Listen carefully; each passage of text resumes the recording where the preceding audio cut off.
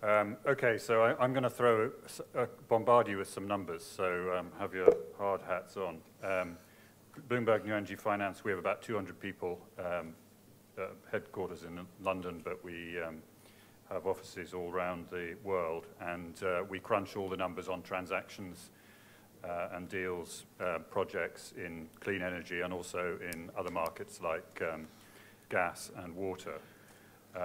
And we also do very deep analysis on things like wind and solar, biofuels, energy smart technologies, and so on. So I'm just going to talk first of all about world energy future, then world clean energy present, and then UK clean energy. And I'm keeping an eye on the clock. So what sort of energy future are we going to have? Well, one possibility is something like this, which I think is one of the new electric models, I think, from Tesla.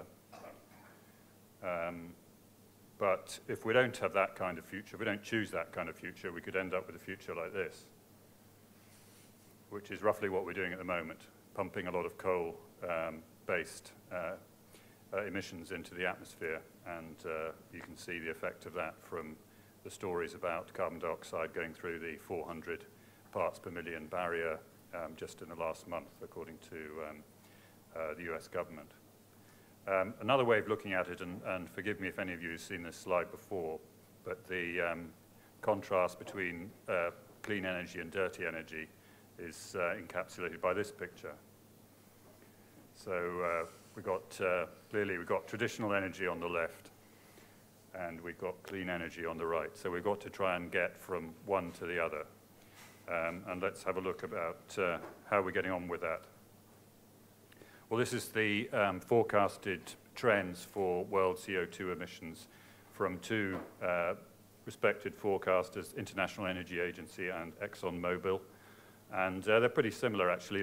They show emissions rising from just over the 30 billion ton mark in 2012 to a peak of around 35 billion tons. But actually, even those forecasts depend very heavily on energy efficiency really kicking in. So if energy efficiency doesn't happen and we don't get change in the mix, then the future will be even bleaker than that.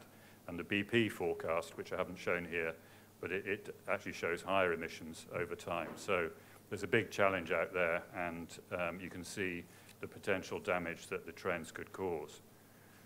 And what about world electricity generation? Well, this is the IEA's forecast out to 2035, and you can see that they're still predicting a lot of coal-fired generation even in 2035. The good news is that other forms of generation are going to become more important on a relative basis. So, for instance, gas increasing to 23%. Then we've got wind coming in at 7%. Solar PV at 2%, some of the other renewable energy technologies a smaller amount. Fairly small numbers. This is our own forecast at Bloomberg New Energy Finance, and the one to look at is the second from the right. So that's what we call our new normal scenario. We've looked at 3 different scenarios for the future, looking at how the electricity mix might evolve. And we're a bit more optimistic than the IEA. So we're saying 9% onshore wind by 2030. We're saying 2% offshore wind. We're saying different types of PV, about 5%, and little bits of the other technologies, solar thermal and so on. Marine so small that it's kind of invisible. But so we're a bit more optimistic. But you might think, looking at that, why are we bothering here? Why are we having this event? Because it's still only going to be 10% or so of the world electricity generation mix. Actually 30%, including large hydro. So why are we all bothering? Well, even that relatively conservative forecast, in order to get there, then 73% of the total investment in power generation to 2030 would have to be in renewables. So the money is going to be flowing into renewables to meet those kind of percentage figures. And that's because there's just so much fossil fuel and nuclear capacity already in place that in order to get the percentage generation number up, you need a huge amount of investment in renewables. So chasing the money. Okay, where are we at the moment then? This is investment in clean energy worldwide, and you can see that it rose very, very sharply between 2004 and 2011, roughly by about 6 times. And then we had a setback in 2012, and that's due to 2 main things, really. One being policy uncertainty, particularly in Europe and the US, which knocked back investment levels.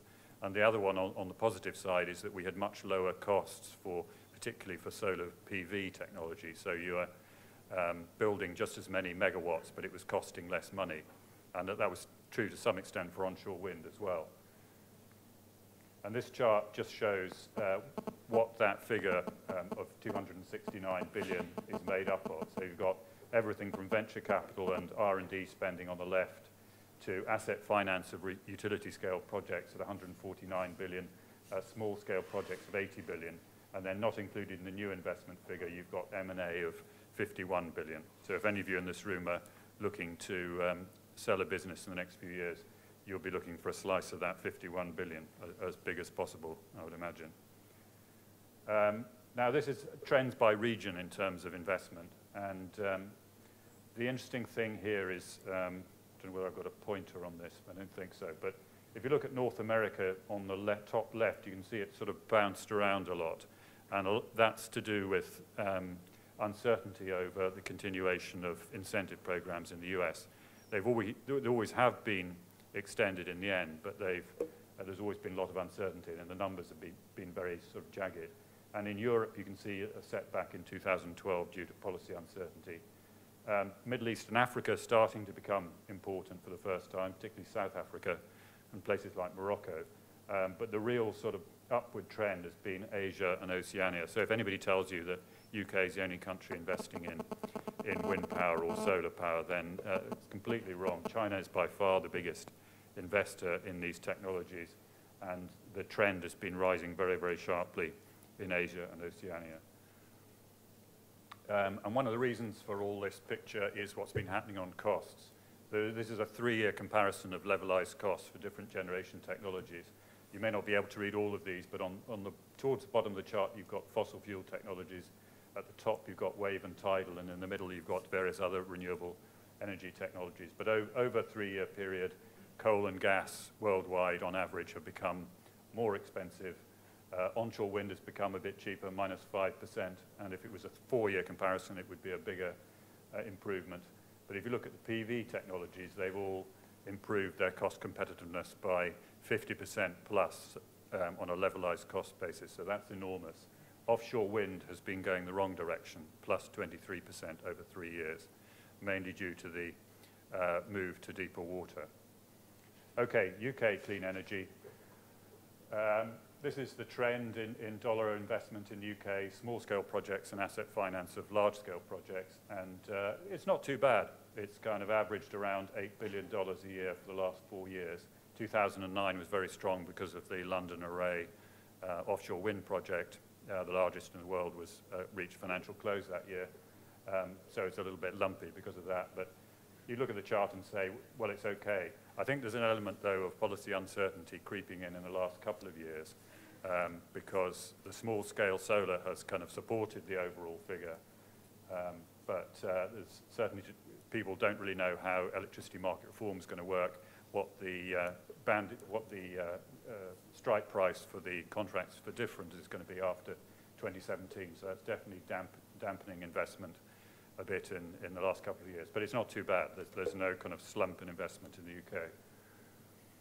This is a lift from our database showing some of the big asset finance deals in the UK. And again, you may not be able to read these too well, but there have been a lot of wind projects, even a solar project in their Wrexham PV portfolio.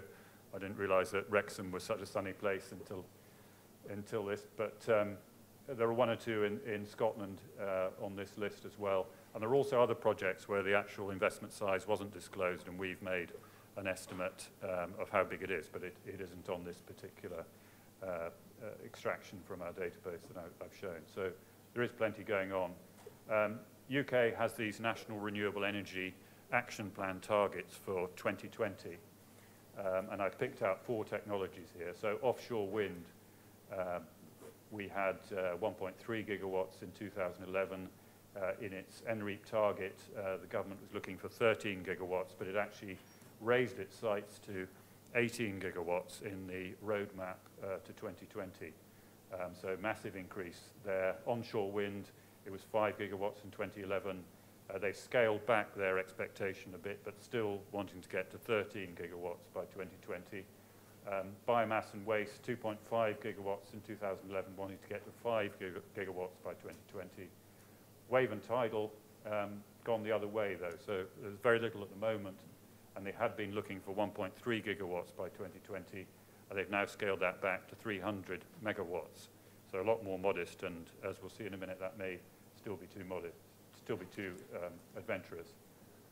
This shows the onshore wind deployment. These are our forecasts based on actual projects and what's been permitted, what's been announced, what's been financed. And we think that those numbers for the UK deployment of onshore wind that I've just shown you are doable, because we should be able to do about 1 gigawatt per year, certainly for the foreseeable future, and we should get to those projections from the UK government. Offshore wind, however, slightly different story. This shows the market around the world where the action is. So there was very little built in 2011, for instance, but the numbers are ramping up. And if you can make out the colors here, you can see that in 2015, Germany will actually be larger than the UK in terms of activity in offshore wind, and so will China on our forecast. So there's a big surprise for some people. But if you add together all the UK numbers, which are along the bottom there, and again, this is based on real projects and where we think they'll get to at particular landmarks, then UK is not going to get to 18 gigawatts of offshore wind by 2020. It might get to something like 12 or 13 gigawatts. So I think there's an open question about how the UK government fills that gap. On biomass, this is, again, bottom up, look at all the projects and where we think they'll get to. And we could get to about 7 gigawatts by 2016, with most of that being large co-firing at existing coal-fired power stations. This is tidal stream, and some people may have seen this chart yesterday, but we're pretty conservative on our forecast for both tidal and wave. We think that worldwide there'll be about 170 megawatts of tidal stream by 2020, with about half of that in the UK, so that's the good news. But it'll be a lot further behind either where the industry wanted to be a few years ago or where the government wanted it to be in the last couple of years. And this is even more the case for wave. So we think there'll only be about 75 megawatts of wave worldwide by 2020. And it'll all be stacked towards the end of this decade. So there'll be some projects where kind of a device is thrown in the water for a couple of years to see how it performs. But it'll take a long time for the project sizes to be ramped up. So I'd welcome any questions later, but thank you very much.